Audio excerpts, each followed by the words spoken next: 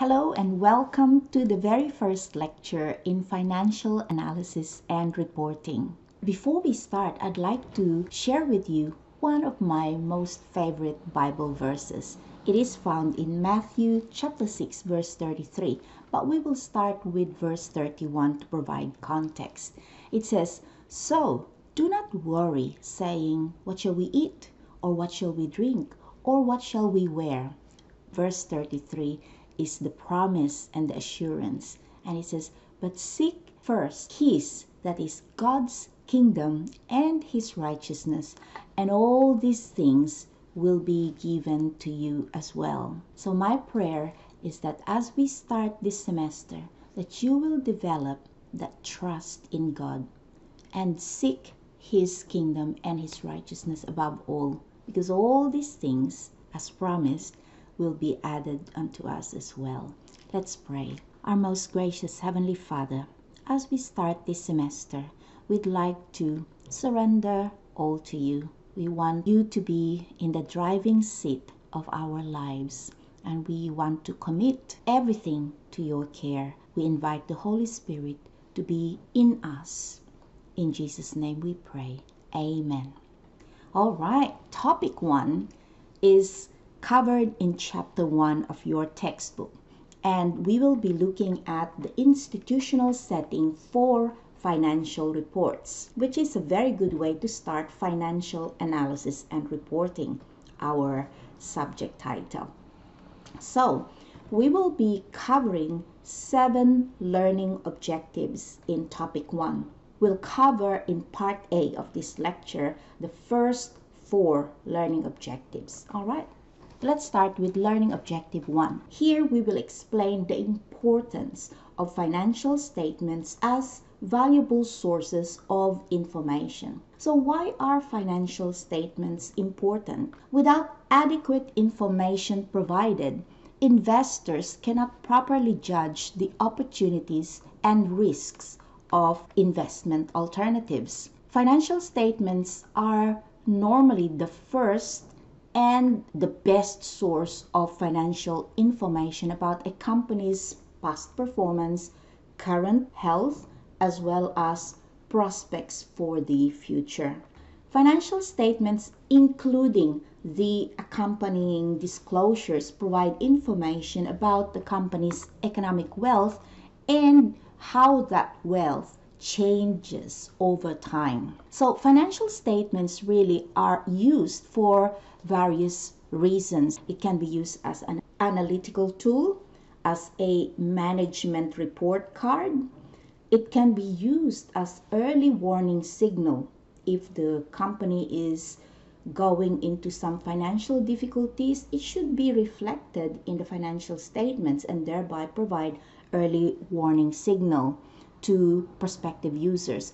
Also, it can be a basis for prediction as well as a vehicle for accountability by the management of the company. Now, it has to be stated at the outset, though, that accounting is not an exact science. Mathematics is an exact science, but accounting is not. Some financial statement items, like for example cash, are measured with a high degree of reliability and precision. So those numbers are what we refer to as objective data. However, there are many items in the financial statements that are not as objective or as precise as cash. For example, product warranty liabilities are one of those items that are uncertain or subjective in nature. They are derived from estimates of future events, and as such, they really are not that precise or reliable. So it's important for investors and other users not just to accept the numbers provided in the financial statements at their face value. Financial statements, therefore, must be construed, and its readers must be aware that the financial statements must be understood in accordance with the financial reporting standards. That's why we will be looking at the financial reporting standards in this lecture. We will also need to recognize that management can really shape the information provided by the company. And as financial statement users or readers, we need to distinguish between reliable and judgmental information. We need to distinguish between subjective as well as objective information. Right. In Learning Objective 2, we'll understand how financial reporting addresses the information demands of current as well as potential stakeholders, allocating resources and monitoring manager activities. So let's start with the economics of accounting information. Why are accounting information provided? Well, financial statements really serve two key functions. The first one is information asymmetry. What do we mean by information asymmetry? If I have information that is not available to the public, that means there is an information asymmetry. All right, I have more information than what other users have, so that is information asymmetry. If everyone, all the interested users have similar information provided to them, then there is information symmetry. All right, so information asymmetry is one of the key functions of financial statements. So why is that? Well, financial statements provide a way for companies' management to transfer the information that they have about business activities to people outside the company, thereby reducing information asymmetry. Another key function of financial statements is contract efficiency. Financial statement information is normally included in contracts between the company and other parties. Why is that? Because the other parties would like to be well informed as to the overall performance of the company. Moving on to the demand and supply for accounting information. Users demand financial statements because they are a valuable source of information about financial condition, about the overall performance of the firm, as well as resource stewardship. How do the managers manage the funds that were made available to them?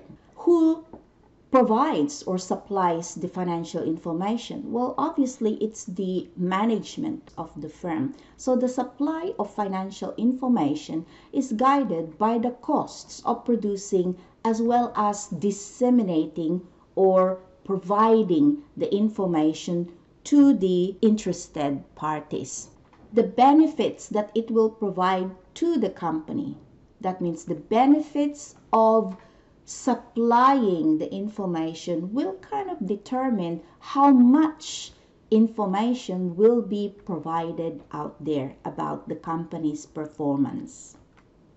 So let's talk about who are the users of the financial statements. Well, obviously the shareholders, the investors, including prospective investors, would be one of the main users. They need this financial information for them to be able to make investment decisions.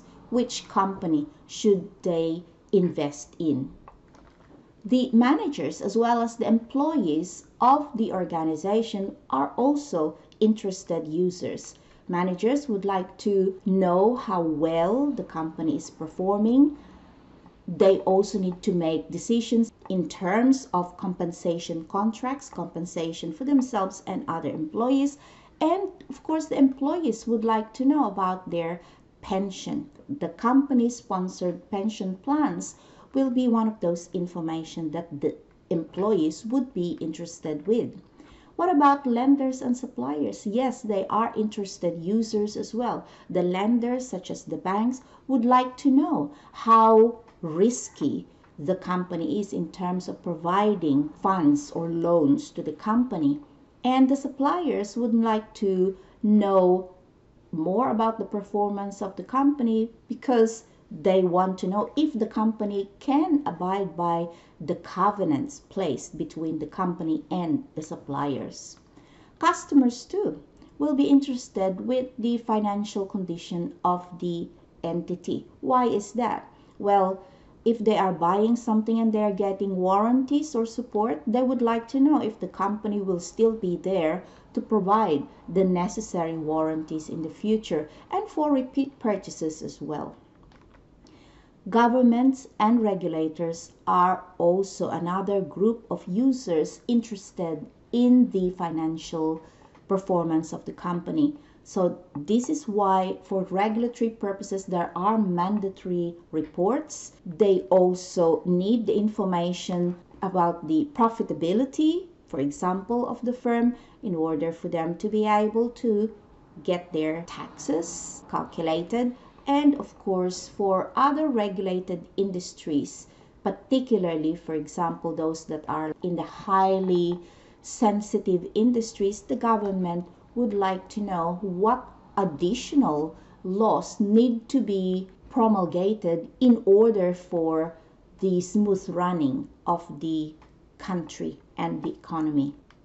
Let's move on to learning objective 3. Here we'll describe how the supply of financial information is influenced by the cost of producing and disseminating the financial information as well as the benefits that is provided. So let's talk about the disclosure incentives and how it affects the supply of financial information. Mandatory reports, for example, those that are mandated by the Securities and Exchange Commission, the SEC, and the Financial Accounting Standards Board, FASB, are designed to ensure minimum level of reporting. However, there are many companies that provide voluntary disclosures that go beyond minimum requirements. Now, you might say, why provide more information when you are not required? Well, because voluntary disclosures are guided by the cost and the benefit. You can obtain more capital at a cheaper cost or lower cost if you are providing more information that are well and above the minimum requirements.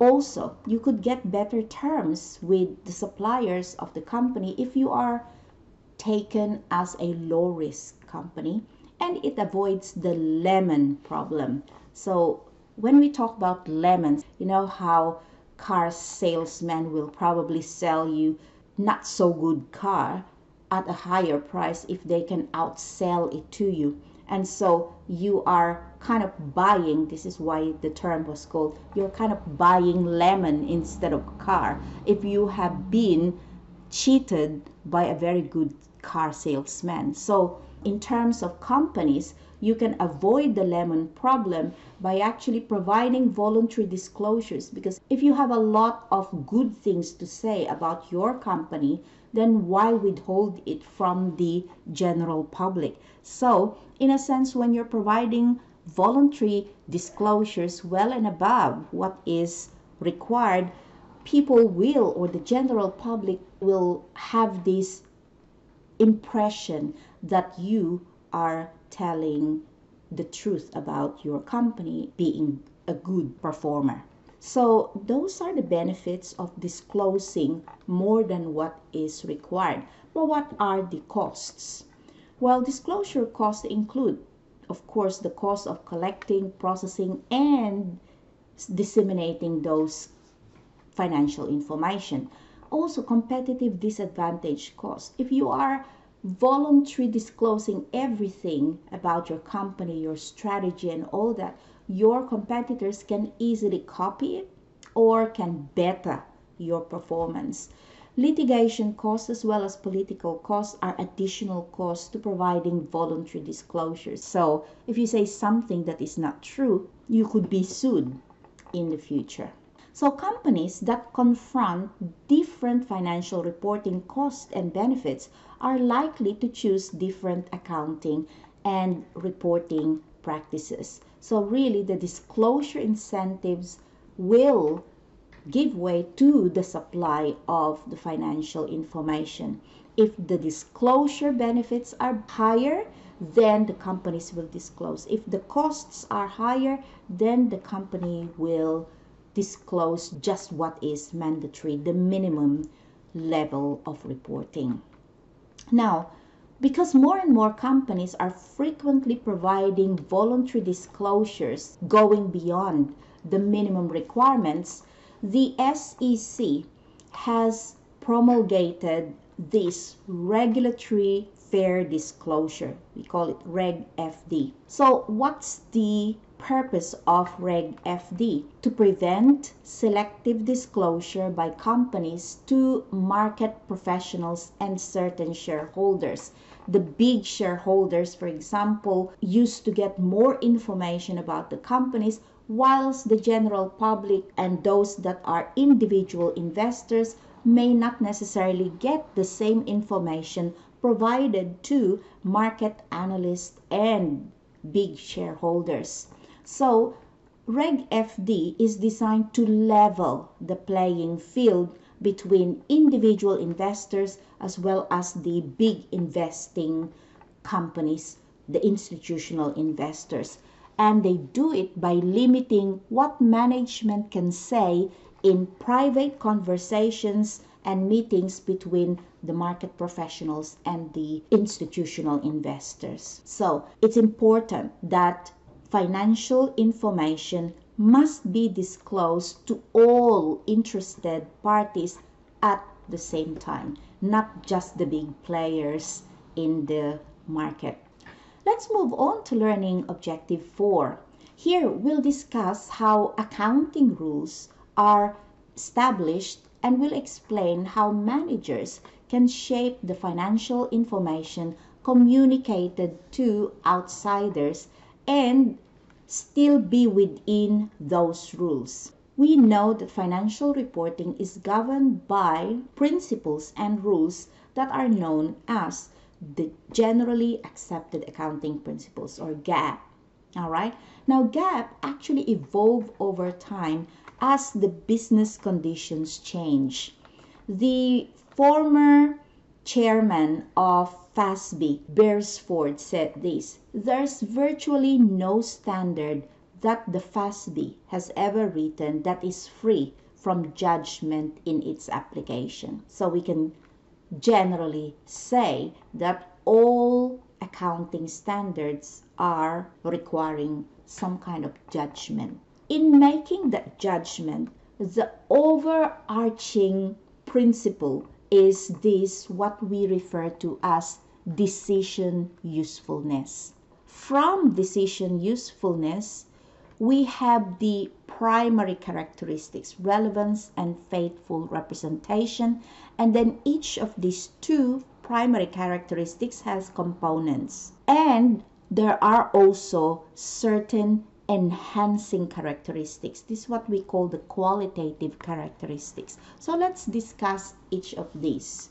Let's start with the primary characteristics of relevance and faithful representation. An information is relevant when it helps users form more accurate predictions about the future, or it allows them to better understand how past economic events have affected the business. Relevance has three components: predictive value, confirmatory value, and materiality. So what do we mean by predictive value? When the information improves the decision maker's ability to forecast the future outcome of past or present events, then it means it has predictive value. All right, should I invest in this company? Well, it looks like in future its share price will double. All right, and how do I base my prediction?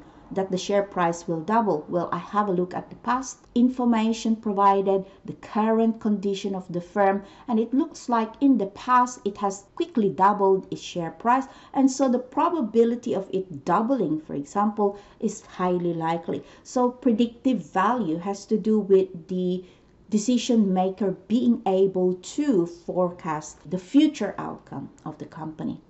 The next component is confirmatory value.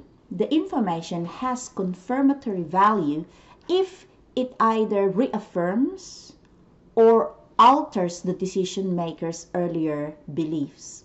My prediction is that the share price will double. I'll have a look at the information and I can see that the growth of the company based on the financial information provided confirms my prediction. All right. And the third component is materiality. So an information is material if its omission or misstatement could influence the decisions that the financial statement users make about a specific reporting entity. In my example, the share price doubling and all that. All right, let's say there is an information saying that this company have invested something like 25% of their overall company's value to a company in Asia that is not doing very well. Would that information be considered material? Well, I believe so, because it's 25% of the overall company's net worth being invested somewhere that is not doing well. So my prediction that the share price will increase or double in the near future will be affected by this information, and therefore omission of this information or misstatement could actually influence my decision to either invest or not invest. Let's move on to the second primary characteristic, and that is faithful representation. When the financial information actually depicts the underlying economic event pertaining to the firm, then that means the information has faithful representation. It has three components again: completeness, neutrality, and being free from material error. So completeness just means that everything that is important is present in the information provided. So financial information can be false or misleading if important facts are omitted, thereby making the information incomplete. All right. What about neutrality? An information cannot be selected to favor one set of interested parties over another. All right. So when I am providing information only to the selected analysts or the big institutional investors, and I'm not providing it to the general public, that means neutrality is not being adhered to. So what about being free from material error? Well, some minimum level of accuracy is necessary for an estimate to be a faithful representation of an economic event. Meaning to say, there could be some errors made, for example, and if its amount is very little, then we can still say that the company's financial information is free from material error because it's only a small amount. If a company has net worth of $5 million and there is a few $100s that is omitted from the financial information, then that means this amount is immaterial, and therefore we could still say that the information faithfully represents the overall performance of the company. So when we're talking about materiality, materiality really depends both on quantitative as well as qualitative considerations. When we say quantitative, it means the amount of misstatement. A few $100s compared to net worth of a few $1 million is quantitatively immaterial. All right? Qualitative has to do with the possible impact of the misstatement. We could say that an employee for example, has been mistreated, one employee compared to, let's say, 20,000 employees will be considered immaterial, right? But if that employee can actually create a lot of negative publicity for the company, the omission of that information can still have a big qualitative impact on the company. So that could still be considered material in nature. All right. So let's move on to comparability, verifiability, timeliness, and understandability. So what is comparability? It simply allows the analyst or any user of the information to identify similarities and differences between the underlying economic events, because those similarities or differences are not obscured or hidden by some accounting disclosure or method. All right, so that's comparability. Being able to compare company A versus company B. Verifiability, on the other hand, means that independent measurers should get similar results when using the same yardstick.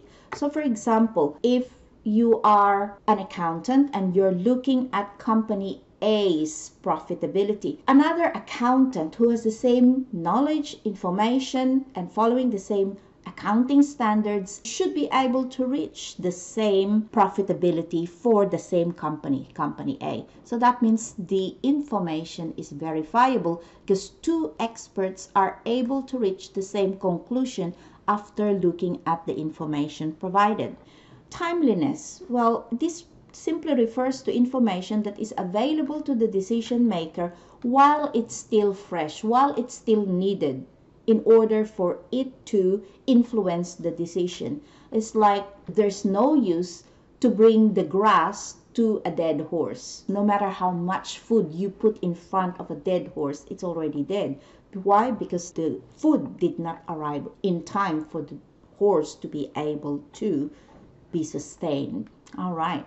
So once the decision has already been made, only then is the information provided, and that means information is not timely. The last qualitative characteristic, understandability, simply means that the characteristic of the information enables the users to be able to comprehend or understand its meaning.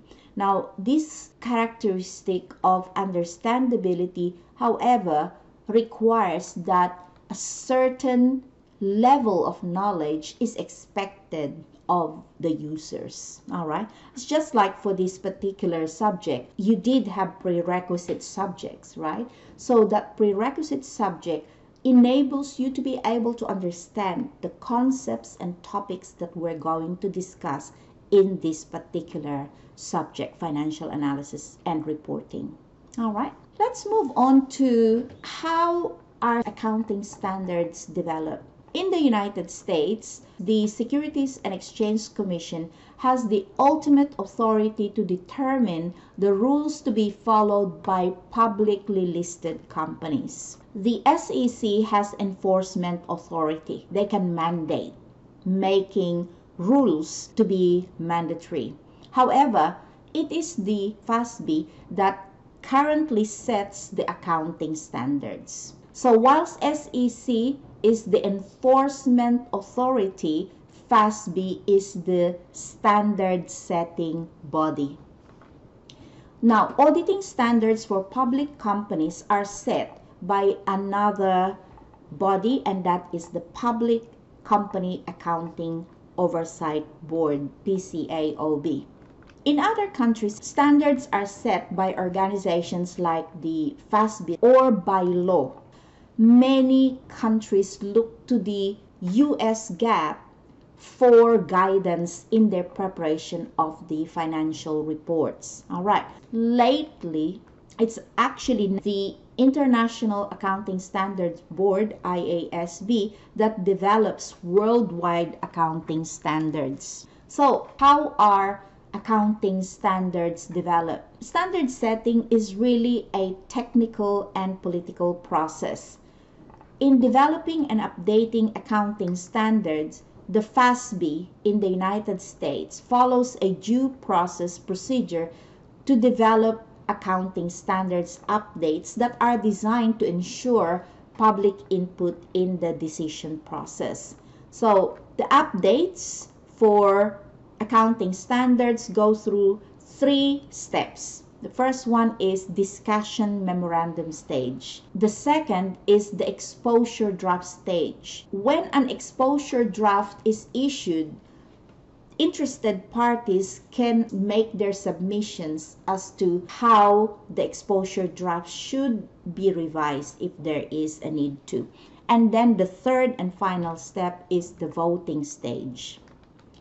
So as FASB develops new rules or updates the rules, there are different bodies that exerts pressure. So who are these different parties? The professional associations, particularly the accounting professional associations would be one.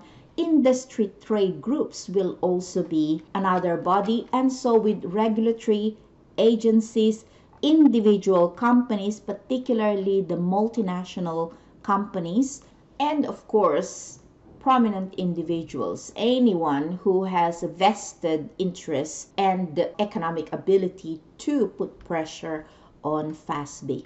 Now, just a short glimpse of the history of US GAAP. In 1929, that was the year when there was a huge stock market crash. And that's also when the Great Depression happened. And this provoked widespread concern about the financial disclosure environment in the US. The Securities Act of 1933 was issued, and this established the Securities and Exchange Commission, being an independent agency of the government to regulate securities sold to the public and any exchanges where those securities were traded. The next year, Securities Exchange Act of 1934 was issued, and this requires the financial statements of all publicly traded firms to be audited by independent accountants. The SEC relied primarily on the AICPA, the American Institute of Certified Public Accountants, which is the national professional organization of certified public accountants, to develop and enforce accounting standards. And in 1973, the AICPA created the Financial Accounting Standards Board, which is the new independent full-time standard setting organization established in the private sector, replacing the Accounting Principles Board, APB. Now let's have a look at the GAAP applicable for public and private companies. Before 2013, publicly traded as well as private companies followed the same GAAP. In 2013, the FASB and the Private Company Council issued Private Company Decision-Making Framework. This framework identified circumstances where it would be appropriate to provide separate guidance for private companies. Whilst FASB has neither the authority nor the responsibility to enforce compliance with GAAP, the responsibility rests with the company management, the accounting profession, as well as the SEC, and of course the courts.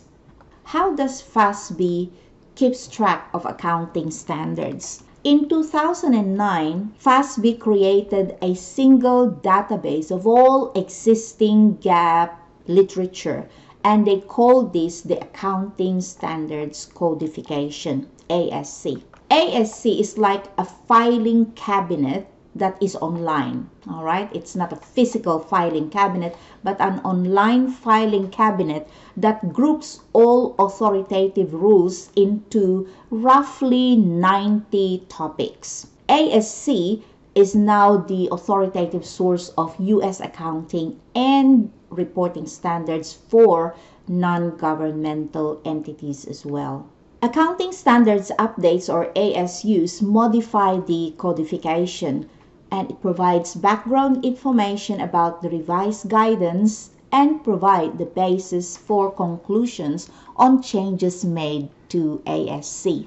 Let's look at the ASC topical structure and referencing. The ASC uses a structure in which the authoritative accounting guidance is organized into topics, subtopics, sections, subsections, and paragraphs. So topics are grouped into four main areas: the presentation, financial statement accounts, the broad transactions, and industries. The subtopics represent the subdivisions of topics and are distinguished by type or scope. Then you move on to sections. Sections are subdivisions such as the recognition, the measurement, or disclosure that denotes the nature of the content in a subtopic. Subsections and paragraphs allow further segregation or divisions, and it allows navigation of content. It's pretty much like the Bible.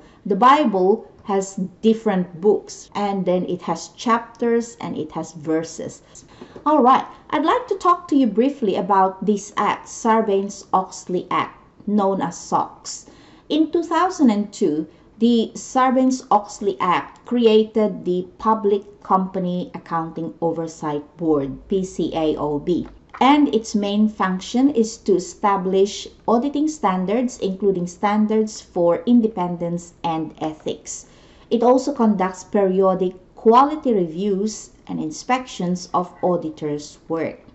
The PCAOB can also investigate any alleged audit failures and impose penalties on auditors as well as the firms. PCAOB can also fine or censure, suspend, or bar from practice auditors and audit firms for any wrongdoing. There are two main SOX compliance that are applicable for our purposes.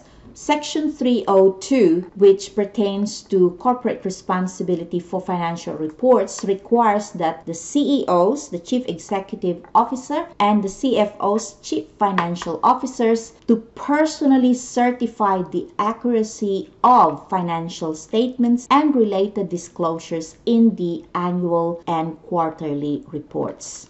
The other section that is relevant is Section 404. It pertains to management assessment of internal controls, and it requires CEOs and CFOs to periodically assess and certify the effectiveness of internal controls and procedures. It also requires companies' external auditor to examine and report on management's assessment of internal controls as well as the effectiveness of the controls themselves. Before we end learning objective 4, I'd like to point you to these incentive conflicts and financial reporting, because this is really where management shape the information provided to the users. Why is that? If there are rules and accounting standards that need to be adhered to, then how is it that management can shape the information provided to users? Well, it's because the generally accepted accounting principles GAAP permits alternatives, and therefore it requires estimates and it incorporates management judgments. So managers have reasons to exploit the flexibility of GAAP. And how do they do it? Well, they do so by smoothing the reported earnings numbers. So for example, they can have fluctuating earnings, revenues from year 1, year 2, and year 3. And if they have ability to shift some of the earnings to, for example, year 1 when there wasn't much earnings, and they can see that year 2 will have more earnings, they might just smoothen it a little bit. They also do it by manipulating revenues or expenses to achieve bonus goals. So it is possible and highly likely that some companies would say that their bonus will be based on the increase of revenues from one year to another. So if they can see that the revenues in year 2 will be so much higher, and then in year 3 it might drop, but it might say, all right, well, we will manipulate the revenues and expenses so that some of the profit that is supposed to be in year 2 will go to year 3 so that it can continue on an increasing trajectory to be able to get the bonuses that they will get. All right. And another way managers can exploit the flexibility of GAAP is by downplaying the significance of contingent liabilities. By nature, contingent liabilities are actually estimates, all right, because they are not like cash that are highly reliable. And so they could downplay, for example, the estimate for these contingent liabilities and therefore paint a better picture of the financial condition of the company. Now, the SEC, FASB auditors, sound governance practices, and of course the courts serve to counterbalance these possible opportunistic financial reporting practices. All right, we will pause for a while before we move on to the next 3 learning objectives in topic 1. Bye for now.